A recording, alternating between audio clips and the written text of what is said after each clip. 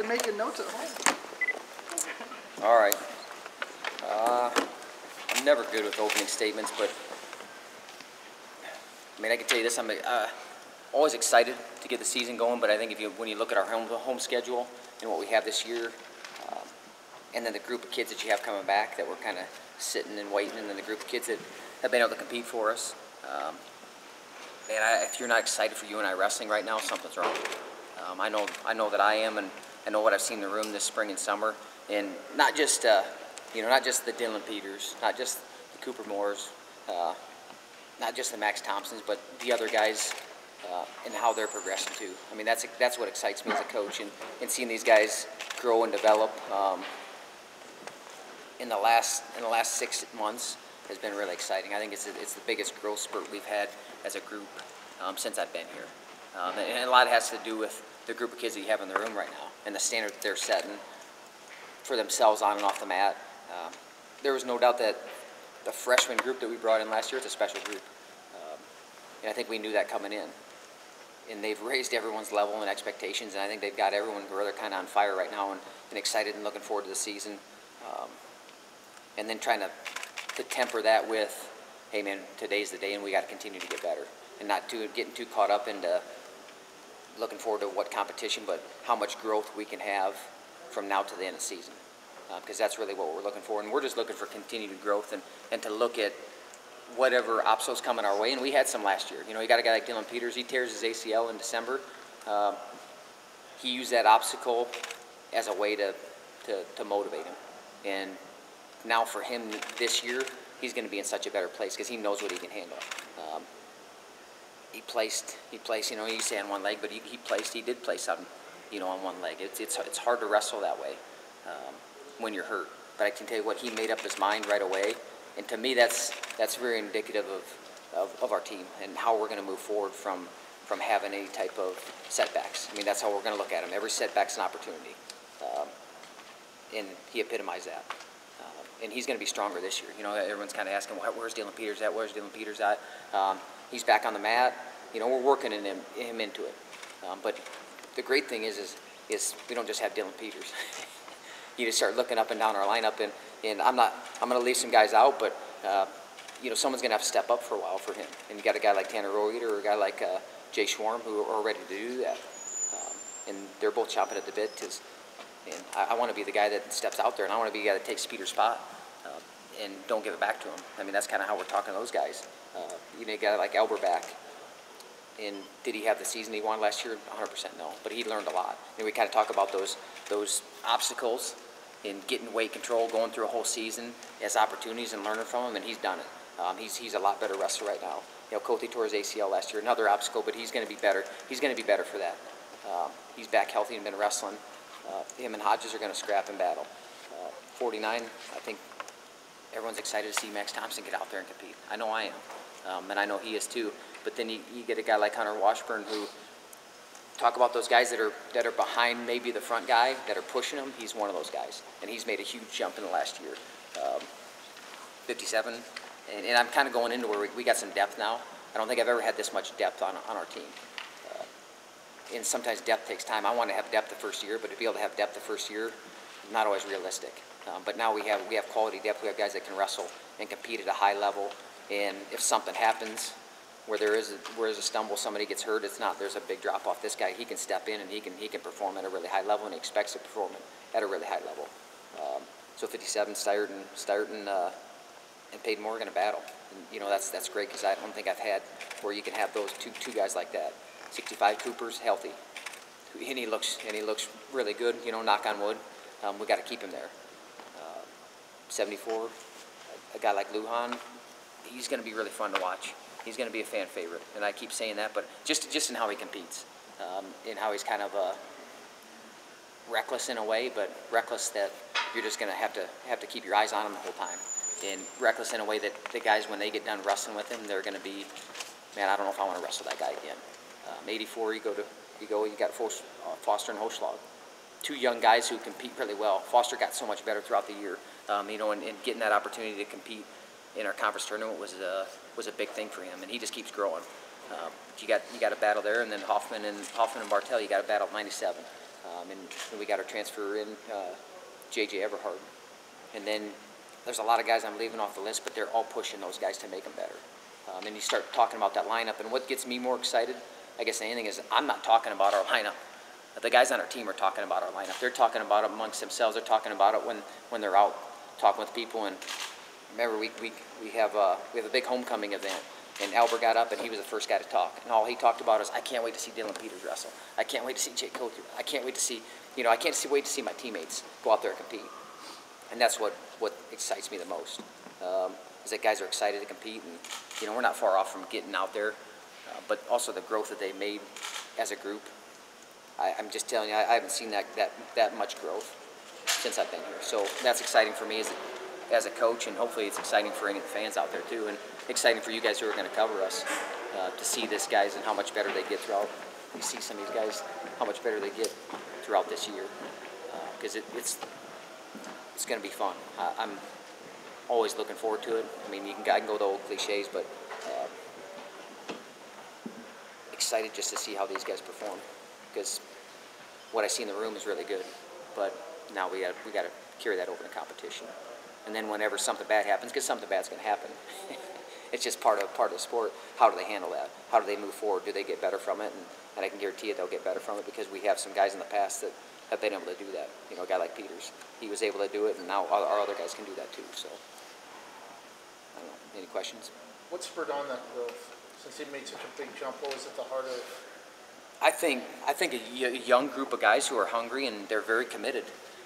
If you saw how much some of these guys changed in the last year, and I've talked to a few of the guys, like, I mean, you remember where you were at a year ago? Like, I've talked to a few guys in the last couple of weeks. Like, do you remember where you were a year ago, and how much growth you made? And they're like, you kind of see their eyes light up. I'm like, oh yeah, man.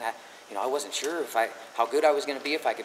And now what they've done is they've consistency over time, and that's what we talk about all the time. There's got to be consistency over time. It can't just be like, I mean, one is making a decision. You burn the bridges.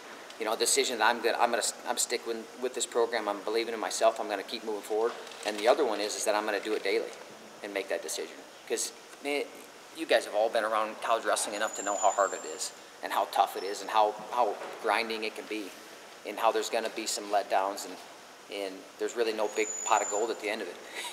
It just teaches you a lot of life lessons and a lot of lifetime habits that hopefully you carry over with you. But I just think those guys setting a really high standard. If you saw what they did all summer, lifting and working, and some of these guys, I bet you they were looking forward to school, because some of them were getting up early in the morning, they're lifting, they're working all day, and then they're doing something else to get themselves better. So, really, and that's where it's got to be led from. It can't be fueled from me. It's got to be fueled from the team, and it's been fueled from those guys. And now they're just raising their level, and it's just going out there and beating a really good guy. And then once they beat a really good guy, then that first domino falls, and they all start to fall. Last year, preseason, you guys had 3 ranked wrestlers in the MAC poll. This year you have 6. Are there higher expectations going into the season than last year? I mean, every year the expectations are high. It's to get the most out of your guys. We can go back to the last couple of years. Have we performed like we wanted to? 100% no. I mean, we haven't. But I can tell you, and I've said this before, that those last couple of years have made me as a coach. They've made me a better coach, because you have to really do a real deep evaluation of the program as a whole. And does that mean you're panicked and you change a bunch of things? No, but it means, hey man, we really got to dig down deep and figure out, what we doing? Is it developing guys? Are they getting better? Our retention rate's been great. We've had guys that have stuck through the program, but how much better have they gotten?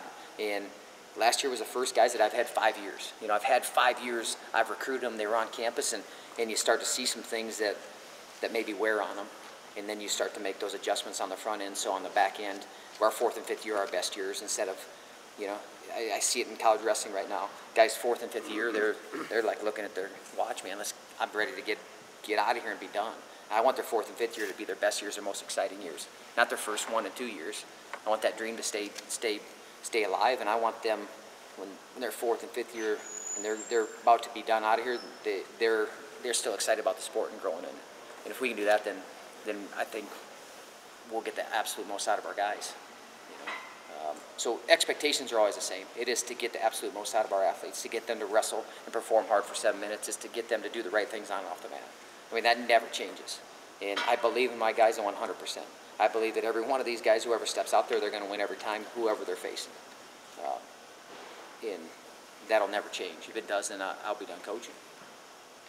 Does this team have enough firepower to produce another top 10 finish? We haven't had one yet, so yeah. I'm not going to set any limits on these guys, and they're not going to set any limits on themselves.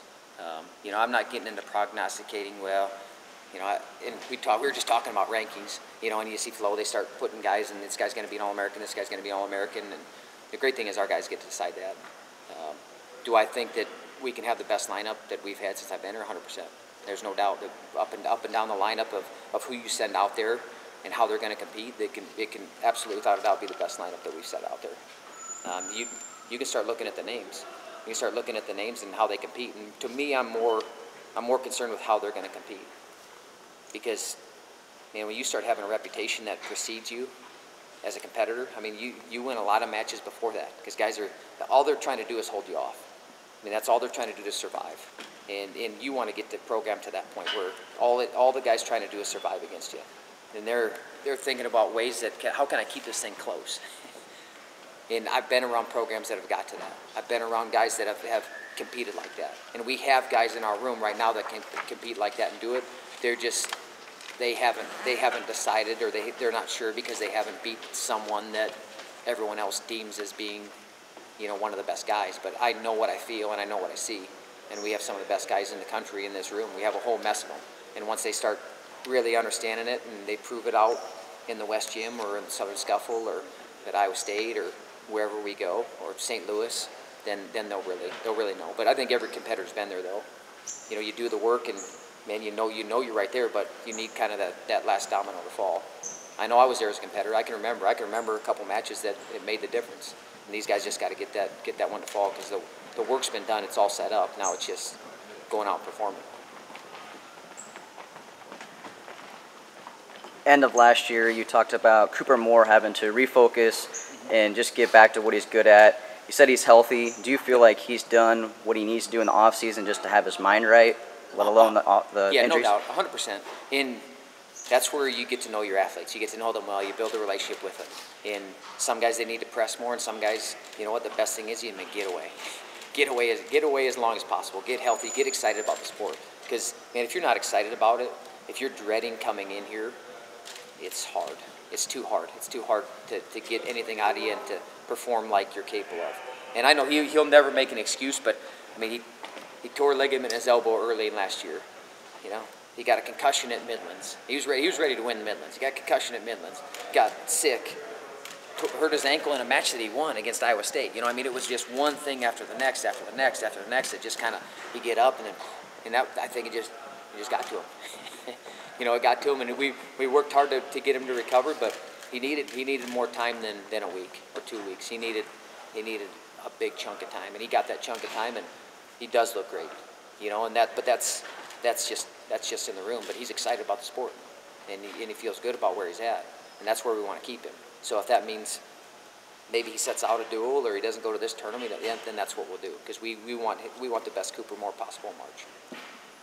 You go back and look at that ridiculous slew of injuries last year. Yeah. You chalk them up as bad luck, or is there anything you've learned from those that can prevent it going forward? I mean, a couple guys get hurt in competition. I don't know how to control that better. You know, I know that in the room we can control things. We can control training. We can see when guys are getting more down. And I kind of go back to the 5-year cycle. You know, I'm looking at a guy now, instead of looking at him in just this year, all we're worried about is this year. I'm thinking about how can we talk about from 5 years from now. So being longer term in our thinking, because you know you can grind a guy down, but and when you grind a guy down, you grind a guy down, you grind a guy down, you grind a guy down, and then it gets really hard for them to get back up, or something else happens. You know, so trying to balance that, where we are going to work really hard. There's going to be a standard and precedent we set when we train, but maybe it's less. And maybe we do it a lot smarter. So we've done a lot more. We're doing a lot more skill work, a lot more sparring.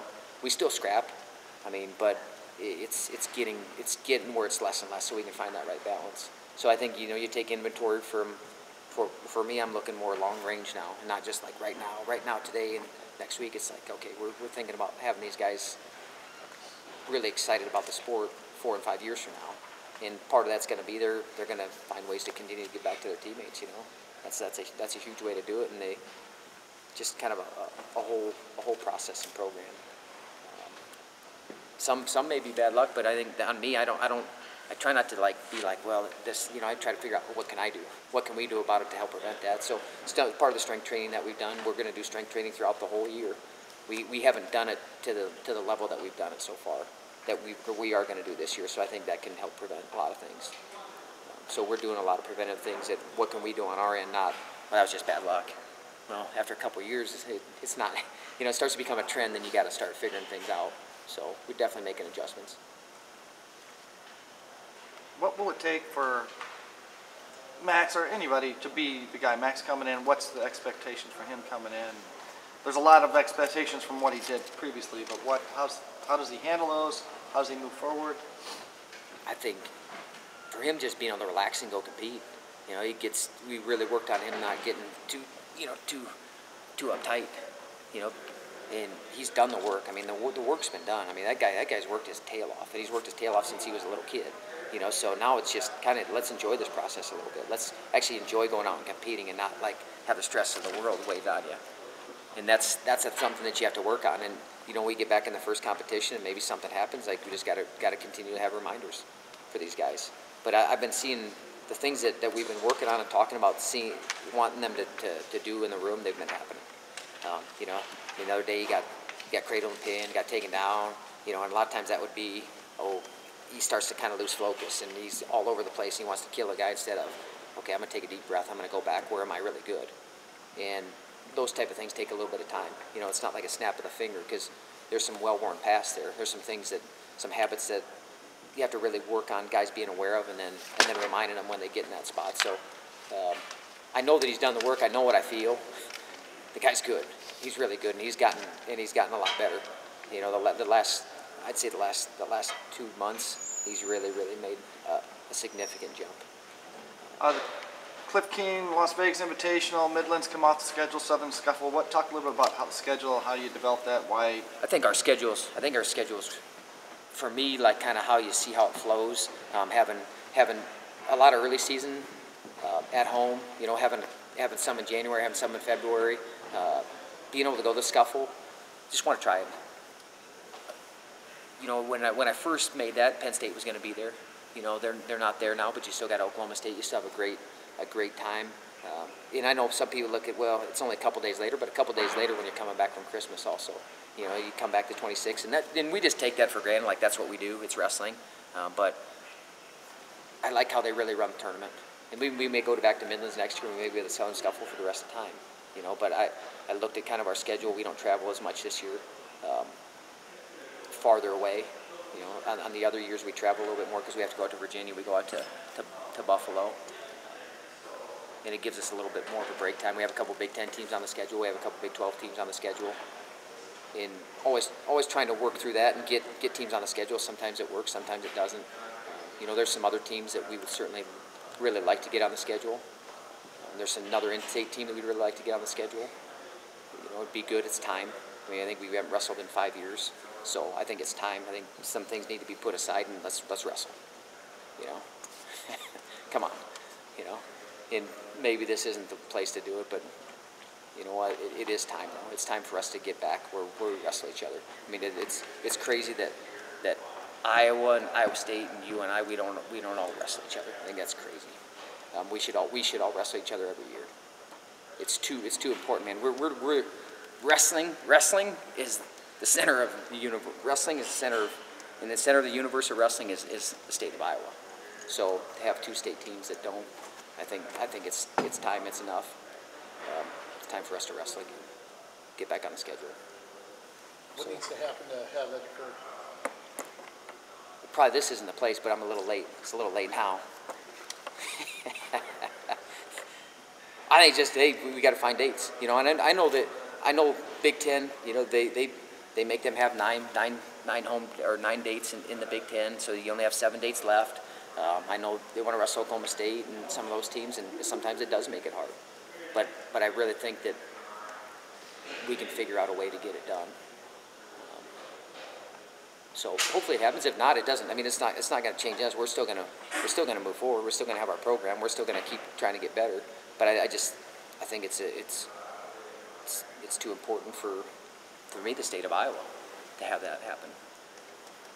You talked about how Dylan approached that obstacle last season, in season. What's it been like in the off season preparing for this year? It's just time. I mean, to get that thing to repair, it's a 6-month deal. So, doing some mental work, doing some other things because you can still get better. There's a lot of ways to get better. I know everyone thinks it's just physical. That's all I can do. I can pound, I can lift weights, I can do this and that. But I mean, a lot of it's just being able to be able to focus our thoughts and be able to stay clear when chaos is around us. And that's a tough thing. But he was able to do that because if anyone's ever competed injured, I mean, it's a hard not to have in the back of your head the whole time. The whole time you're thinking about, how can I favor this? What can I do? And it hurt him and bothered him a lot more than I think he ever told us. But when you're able to put that aside and really focus in, you understand what you're capable of. And I think he truly understands that I'm one of the best guys. Not sure. I'm pretty sure I'm close, but I'm not sure if I'm the best guy. And I think there's no doubt now that he knows that he is one of the best guys in the country at 125. And I know that there's some other good guys there, but having him healthy and feel good. I mean, I think for him having 6 months off, I don't think it's a bad thing. He's never had 6 months off probably since he was 5 years old. Because he's competed all the way through. So for a guy to get and kind of have that taken away, I don't think it's always bad. Because man, it wasn't there. He could always kind of go back into it. And now he didn't have a choice. Now he can go back into it and he can be really excited for his senior season.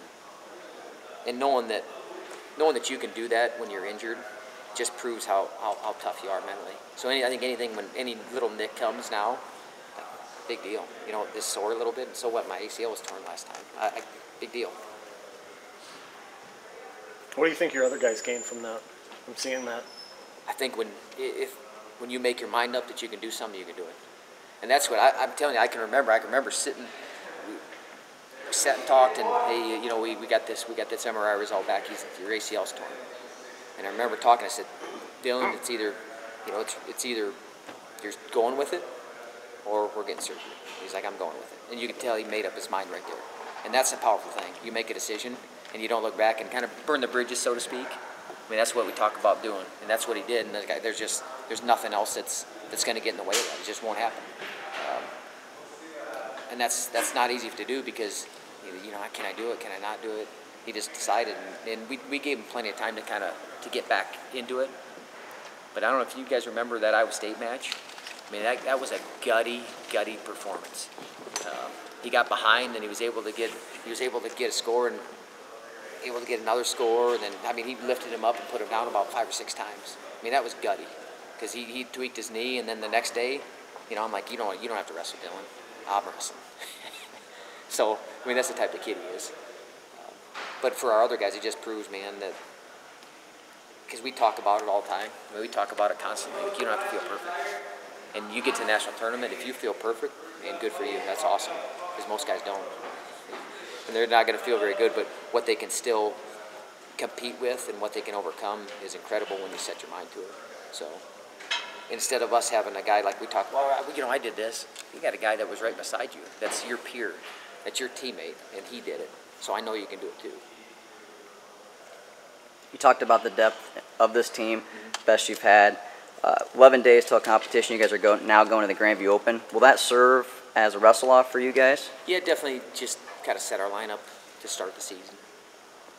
We've done wrestle-offs before, but wrestle-offs are, I think no one enjoys wrestle-offs. I know I don't. I mean, you can't cheer. You're watching. A lot of guys know each other pretty well, and I want to see how guys compete anyway. We started our season a week earlier too. We usually start the next week, but with kind of how our schedule worked out, we wanted to go a week earlier. So we're a week earlier than we would have been, and we've done it before. I think it'd be good. It'd be good for those guys to get tested and get multiple matches in, and wrestling somebody else and wrestling a teammate can be a lot different too. So yeah, that'll definitely set our lineup to start the season. questions for Coach?